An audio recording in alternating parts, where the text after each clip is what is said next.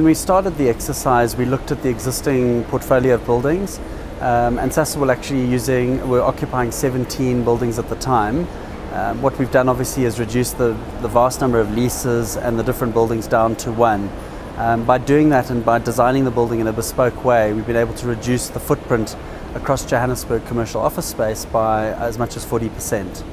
Yeah, there's a mix of spaces. I mean, we don't think of it as an open plan building, we see it as a mixed building. At the end of the day, what we've tried to do is allow different spaces that suit different activities.